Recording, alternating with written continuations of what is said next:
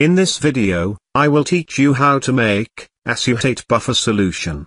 Hello guys, welcome to our YouTube channel, Source of Skills. Please like and subscribe for more informative videos. First of all, take a weight balance and power it on. Now, put a Petri dish on it. Don't forget to tear it down.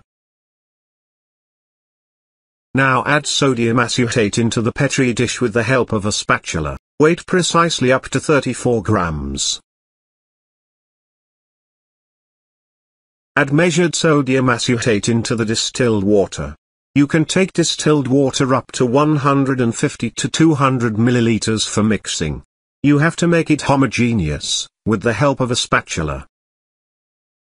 Now take one normal solution of acetic acid. Pipette out 10 milliliters acetic acid, and pour it into the beaker.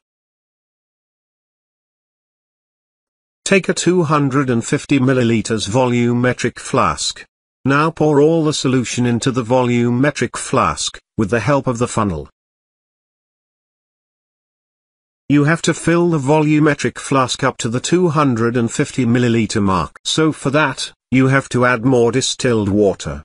Take more distilled water into an empty beaker and pour it into the volumetric flask. We have successfully prepared acetate buffer solution.